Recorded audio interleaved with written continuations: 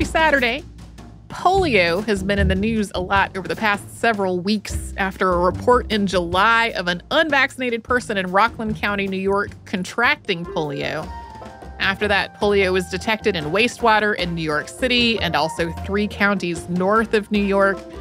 Polio had been eradicated in the U.S. in 1979, and there has been similar reporting in other places where it was previously eradicated over this summer as well. So we are bringing out our episode on polio and the development of the vaccines that came close to eradicating it. And a lot of points in this episode land very differently 2+ years into the COVID-19 pandemic, like shuttering businesses and quarantining people is something a lot of us have lived through in recent memory, not something we would associate with the Renaissance.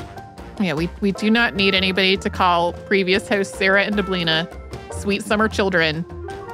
Honestly, most of us were. So this episode was by previous host Sarah and Deblina. It originally came out on November 21st, 2011. Welcome to Stuff You Missed in History Class, a production of iHeartRadio.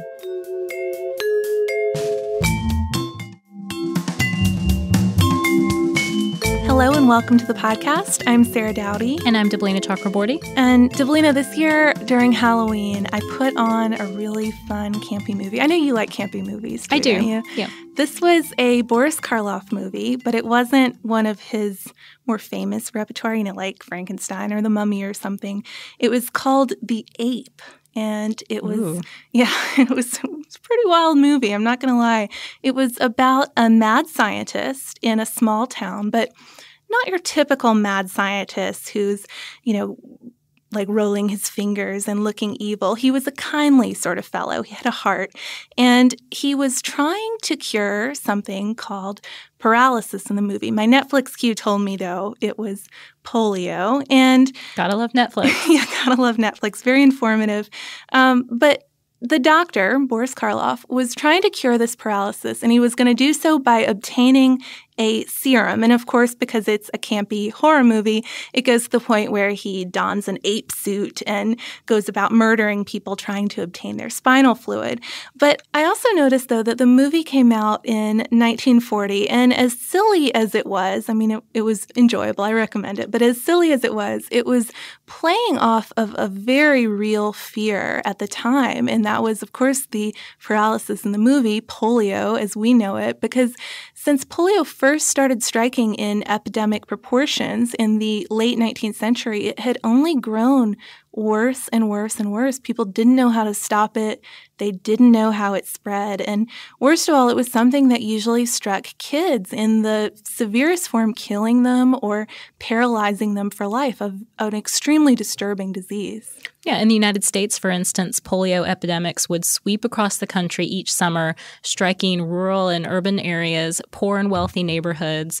Teens and adults could get it too, and it was usually actually worse for them. To stop the spread, modern cities would revert to Renaissance-like plague practices, no travel, no trade, and they would sometimes put quarantines on the homes.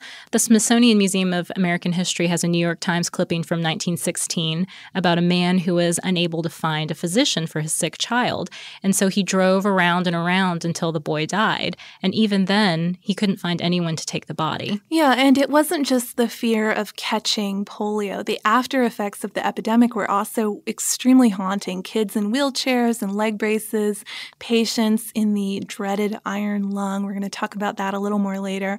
And in the early stages of the disease, the patient would often be separated from his or her family for about 2 weeks, followed by very limited contact, just an hour or so every now and then. And these extended periods of separation made adjusting to life after polio, with all its consequences, a lot harder.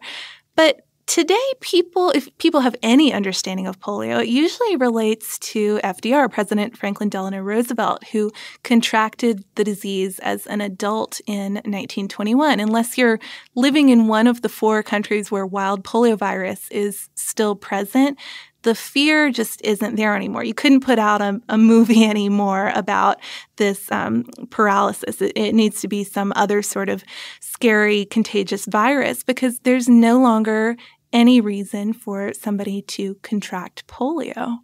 So we're going to talk about the two very different vaccines that have almost eliminated polio, the men who created them, and the mass inoculations of the 1950s and the 60s that took place. But first, we're going to talk a little bit about what polio actually is. It's paralytic poliomyelitis and is sometimes called infantile paralysis, and it's caused by a virus, the polio virus, which was discovered in 1908 by Carl Landsteiner and Erwin Popper. And today we know that the virus takes a fecal-oral route, meaning that contaminated fecal matter gets into the mouth through the hands or through food, or even through droplets from an infected person's cough or sneeze. And once the virus is in the mouth, it starts multiplying in the gastrointestinal tract and lymph nodes. From there, it spreads to the bloodstream. But here's the thing. That's where it stops for most people, which I didn't know before. This was a surprise for me, too. About 95% of people who contract polio don't experience severe symptoms. They might feel like they have the flu or maybe not notice anything at all. These people become resistant to whichever strain of polio they've contracted. Exactly. But if the polio virus keeps going, it attacks the central nervous system, destroying the motor cells of the spinal cord and brainstem. And this usually ends up affecting the limb muscles. So thus polio's association with paralyzed legs. But it can also hit the facial muscles or the back and abdominal muscles, causing twisted spines. And in the worst cases, it strikes muscles in the respiratory area, which in the early days usually meant a death sentence. The development of the iron lung in the 1920s helped keep these people alive. Interestingly, if you could get through the acute phase, the first couple weeks, in an iron lung, your muscles could usually develop enough strength or tone to start being able to breathe on your own again. But it took a while to get to that point. Even though the polio virus wasn't discovered until 1908, it's believed to have existed long before that. The mummy of a 19th dynasty pharaoh, for example, who lived between 1342 and 1197 BC, even shows deformities that are characteristic of polio. But still, polio must not have been widespread for many, many centuries. It didn't begin appearing in medical texts until the 1700s. And it wasn't until 1868 that the first epidemic occurred in Oslo. And I think that's so interesting that there's this long dormant period, essentially. Well, I mean, not dormant. People are still getting polio, or so we believe, but not anywhere like the kind of polio they were getting in the 20th century.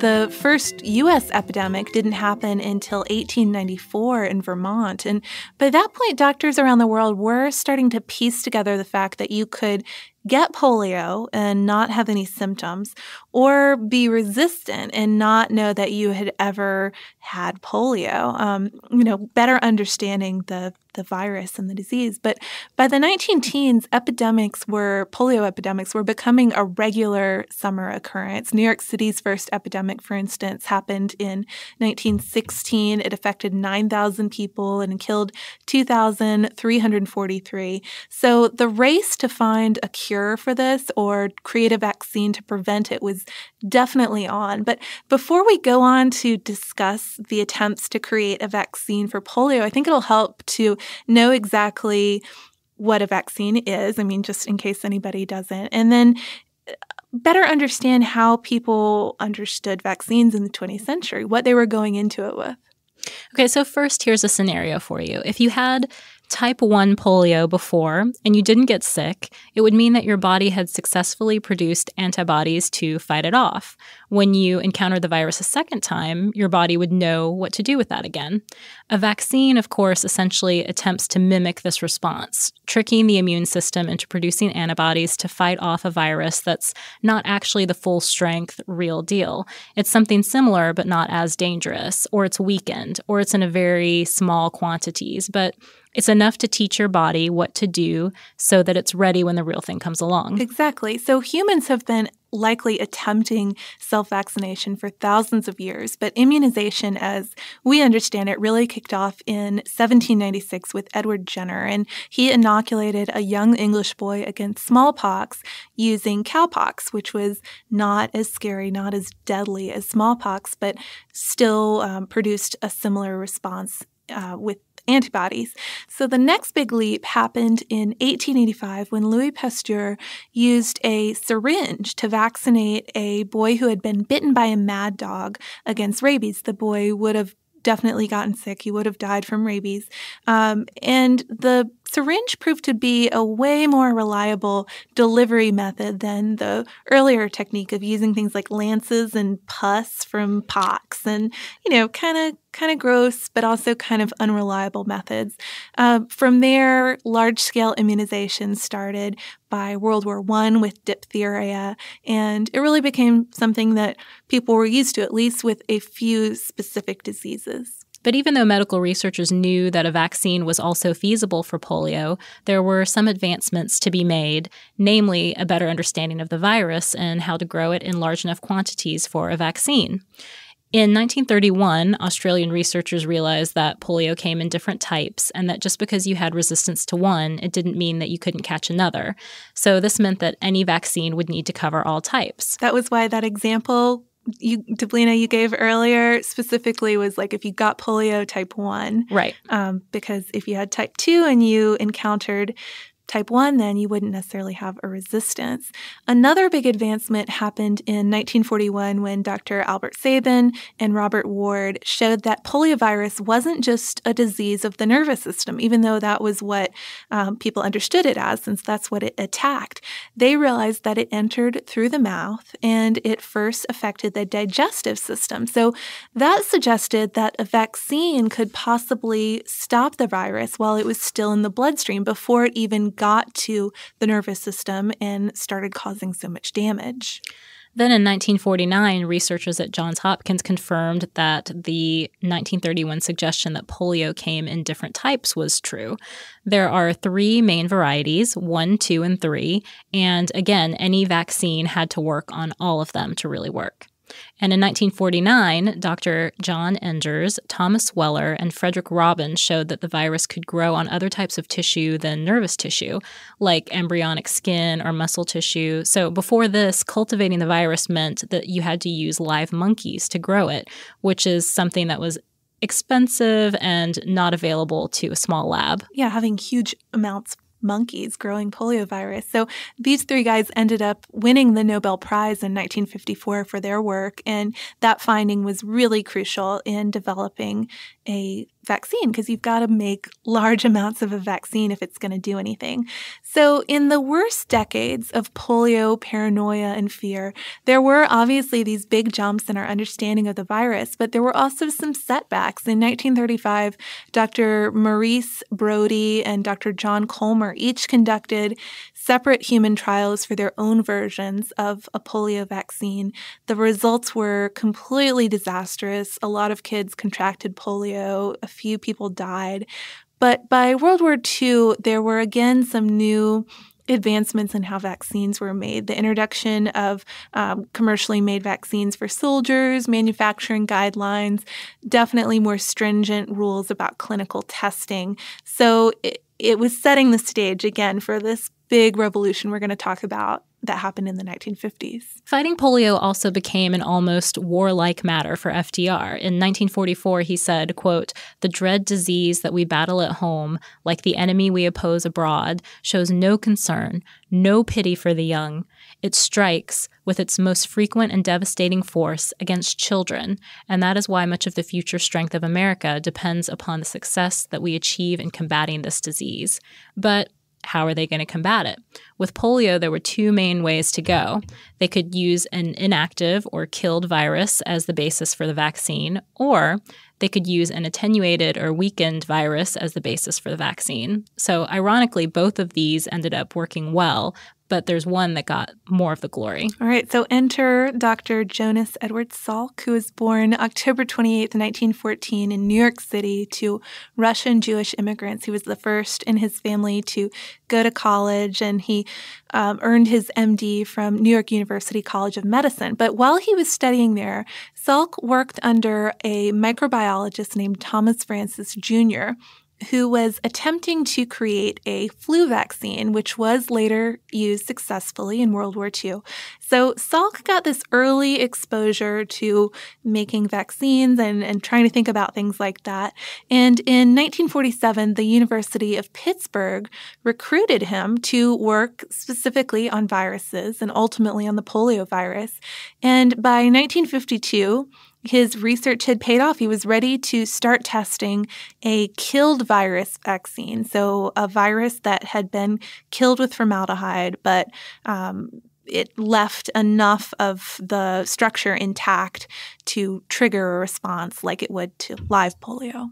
So first, he tested it on kids who had already had polio and recovered, and they showed boosted antibodies.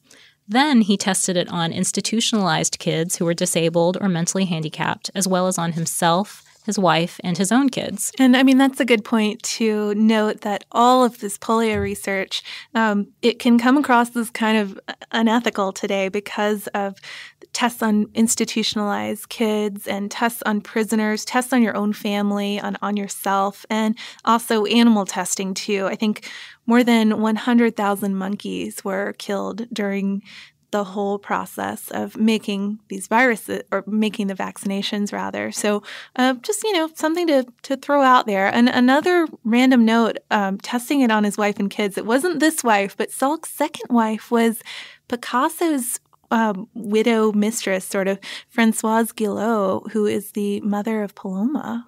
A little bit of an unexpected connection there. I thought I had to mention it since I sit next to a photo of Picasso here in the studio, actually. Yeah, I mean, well, there's another connection. Deblina's sitting next to Tesla. I know all of you want a podcast on him someday. I was about to say, I think people might like mine better, but... So no one got sick from these trials. And since 1952 had also been polio's peak year in the United States with 57,628 cases, it was big news in 1953 when Salk published his findings in the Journal of the American Medical Association. So by 1954, Salk had large amounts of an injectable vaccine and was ready for large trials. The pilot program included 15,000 kids in Pittsburgh, but the main field trial was massive. 1.8 million kids in the U.S., Canada, and Finland in grades 1 through 3 at 215 test sites. The whole thing is directed by Dr. Francis, Salk's mentor, and it featured a double-blind process, which meant that 650,000 people received the vaccine, 750,000 received a placebo, and 430,000 received neither. And it took 300,000 volunteers just to get out there and administer all of these vaccines. And the record-taking, Francis ran a tight ship. The record-keeping was really immaculate, all sorts of follow-ups on these people. But by April 1955, it was official. Francis declared Salk's vaccine to be, quote, safe, effective, and potent. And it became available commercially just a few years later. And cases in the U.S. of polio dropped immediately. I mean, 85 to 90%. There was one big setback, though, in 1955, a major scare when 200 kids were affected by the vaccine. It ended up being traced back to one specific manufacturer. There was a not quite dead virus included in the vaccine. But ultimately, once it was determined it was from one specific place, people did go back to Salk's inactivated poliovirus vaccine, the IPV, and the last U.S. case of polio occurred in 1979 in an unvaccinated Amish population, and Salk essentially became one of the most famous medical heroes of the 20th century. I read something interesting. His fame almost alienated him from the medical community just because he was so celebrated and because other researchers felt like they didn't get any credit for things that they had contributed.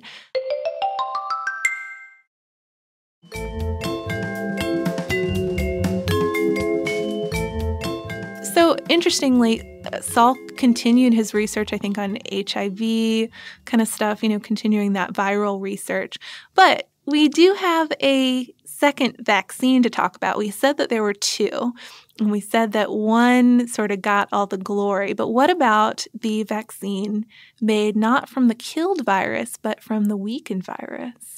Well, if you grew up in the U.S. and you were vaccinated before 2000, you didn't get Salk's IPV. Instead, you got Albert Sabin's oral poliovirus vaccine, OPV for short.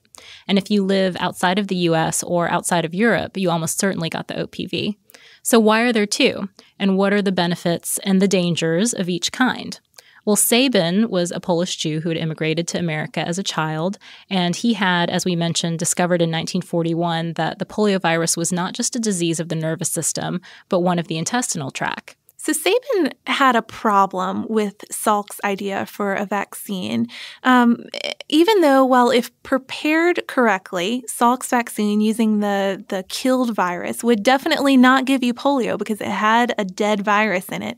It also might not confer a lifetime of immunity. It wouldn't be as strong. So Sabin wanted to create something that was stronger, a stronger vaccine using live polio virus.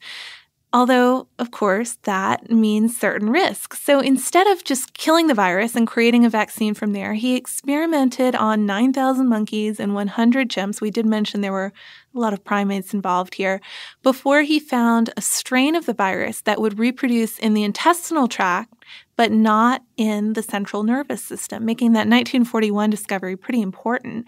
So this meant that he could use a live, weaker strain of the virus and from that, create a longer-lasting vaccine. And there's kind of a strange perk about the Sabin vaccine in that when people who get it go to the bathroom, their feces contains a weakened version of the virus, which helps boost the immunity of the population as a whole, which made it pretty desirable in certain areas. We'll talk about that a little bit more, though.